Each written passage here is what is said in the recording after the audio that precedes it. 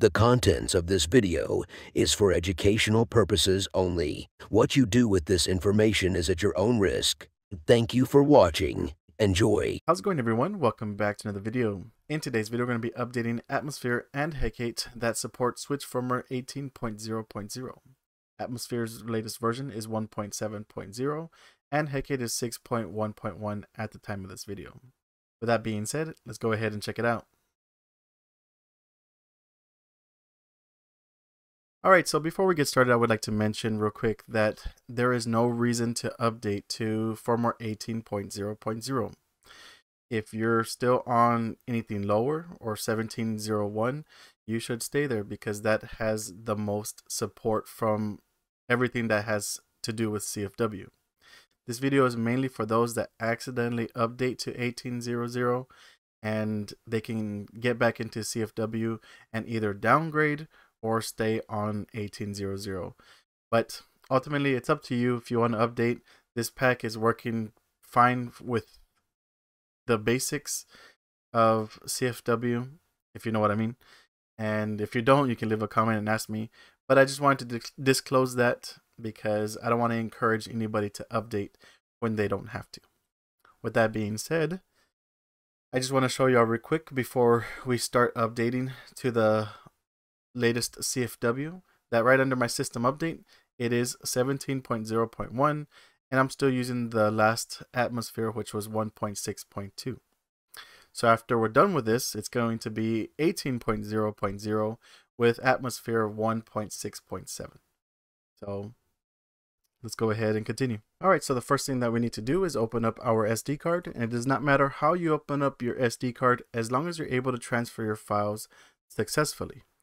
Right now, I'm using the Hekate SD card tools to access my SD card. I find that to be the best option, but that's up to you. If you want to know how I'm doing this on the Hekate, if you've never heard of it, you can leave a comment down below and I can guide you through that in the comments. But with your SD card open, we can have it ready for transfer, and then we need to download these 2 zip files to update the CFW. If you look in the description down below, there's going to be several links, and one of them should say download. Click here to download the other side AMS 1.7.0 Tesla. So this is the Tesla pack, and I prefer this one over the other packs that I've been making in the past. Just runs a lot more smoothly. I did update Tesla to support 18.00 and things like that before I did this, and I also tested it on my switch, both switches, my OLED and my regular switch, to make sure it works, and I hope it works for you. But with that, once you click on that link, you can just scroll down to the assets area and then click on this link to start the download process. After that, you can look back in the description and then click on the link that says download the other side Hekate 6.1.1 here. Once you do that, you can get to this page and then do the same thing. Click on this link to start the download process, and then you can have them move to the desktop like I have done already. Now that we have the 2 zip files, before we do any extraction, we need to edit the SD card.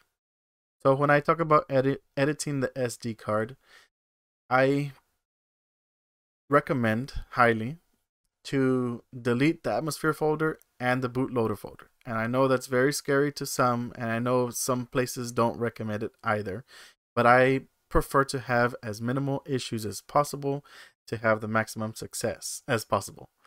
So with that, I delete the Atmosphere and the bootloader. But the reason why I am bringing it up as well, or talking with caution, is that if you have anything important inside the Atmosphere folder or the bootloader folder, then you can just remove it to the side and then put it back in after you finish extracting the new files.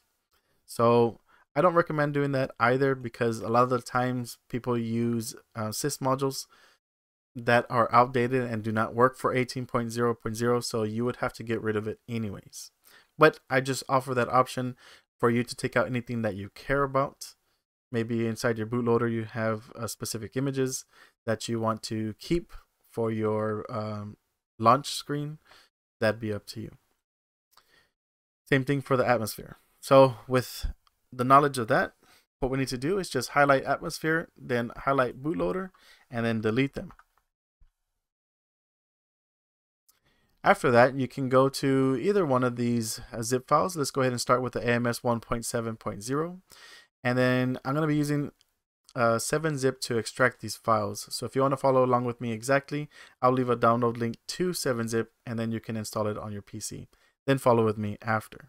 But with 7-zip, I'm going to right click and then use 7-zip to open the archive. And here in 7-zip, you're going to want to highlight all these files and then you're going to extract them to the root of your SD card. The root is the beginning of the SD card without being inside any of your folders. So after you highlight, you're going to drop them here in this empty area where there's no folders and then extract all the files. So once you get this message that it says that it has this many files with the same names, just go ahead and replace the files in the destination. Those are okay to replace instead of delete because there's a lot of files that you might have that that there are to delete. But Atmosphere and the bootloader are the most important for running the CFW.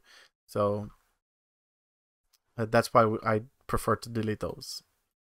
After you're done with the Atmosphere pack, you can go ahead and go to this pack here for the Hekate 6.1.1.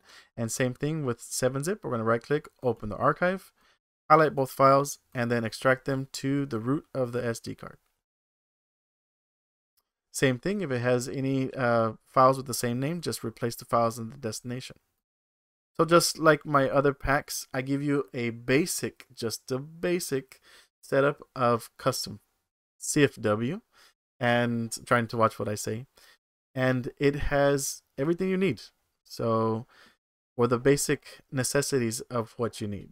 I don't know if I can go in any further than that, but it works. Just let you know, it works. It doesn't have anything fancy, no themes, no extra apps. The only thing I did add is inside the switch folder, I add my app, I add the DBI installer, and then I add the Tesla files to help things run with what the CFW needs. So those are just the basic setups, and that way it won't be so much of a big file and a burden on your switch, and then it'd be up to you if you want to add whatever you want to after. But we are done with the SD card. We can just eject and go back to Hekate. Try it out. All right, so after you eject from Hekate, you can go back and go back to home. Then you can go ahead and click on reload here. Once you click on reload, it should bring you back to the screen here. And this is going to be like if you were wherever you had your SD card and you booted into Hekate for the first time after doing the update. This is what it's going to look like. So you just need to just do this one time of putting your date and time. And that's it.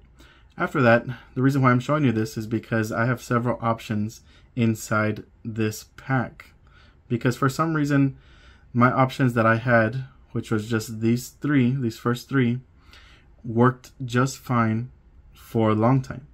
Then all of a sudden, people started using this option here with the FSSO or 0 with Hekate, and now it only works for those people using that. I have no idea why, haven't figured it out. But I just went ahead and added all of them.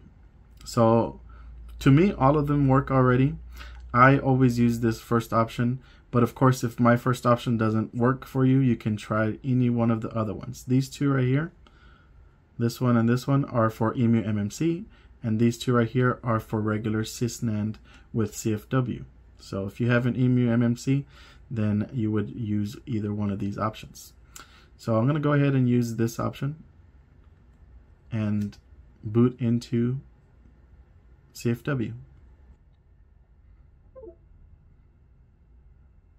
Alright, so it looks like we have no crashing, and if you made it here, then you should be good to go.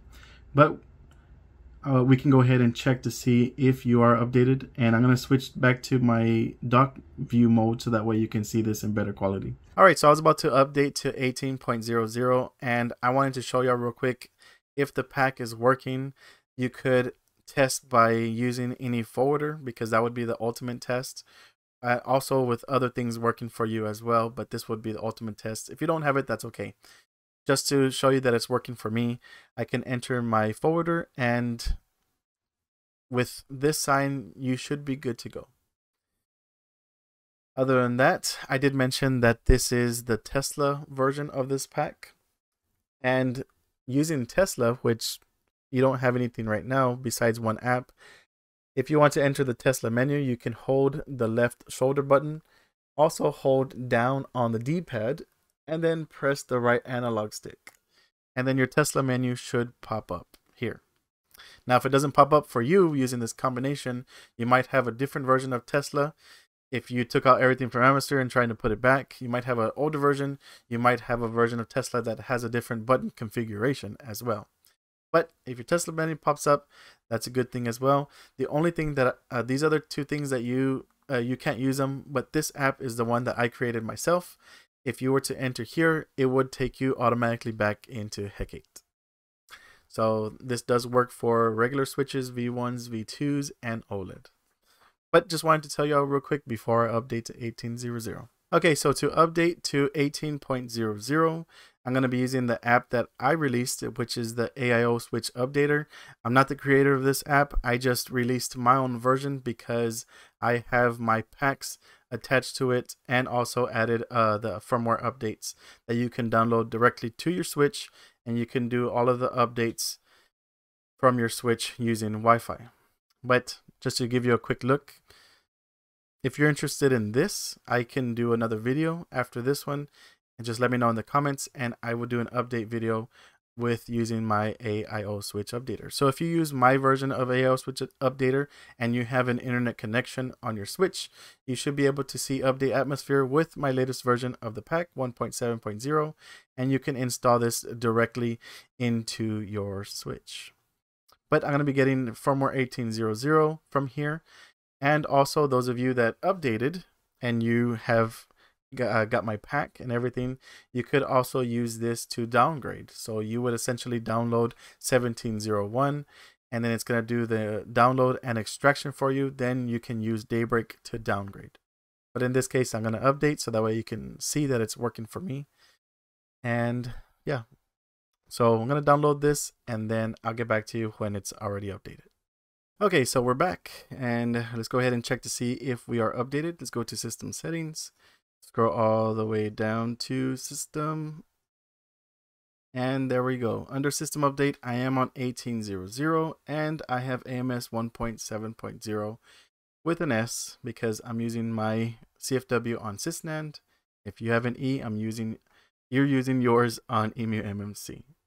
Now, I do have things to protect with automatically updating, so you won't have to update again and have this incident. And I hope it works for you, because this is an issue a lot of people have as well, and that's with Exosphere. So right now Exosphere doesn't work anymore, but there is a workaround to have it working. And just to show you, if you go to serial information, and everything is all zeros for me, so this helps me not accidentally update and have that issue with trying to play a game real fast and then I update my firmware. So that's pretty much it. Everything works for me. Tesla menu still works. I can still go into here with 18.00, and yeah. So let me know if it works for you. Let me know if it doesn't work for you. Of course, if it doesn't, I'll leave a comment down below and I'll help you out as best as I can. And if it does work for you, leave a comment as well. Did you update? Did you accidentally update, or did you update on purpose? Let me know as well on that. But other than that, just want to say a quick thank you to everybody that has supported me and supported this channel. Also, thank you to those that have donated to this channel. I really appreciate it. It really means a lot for everybody's support. So thank you again, and I'll see you on the next one.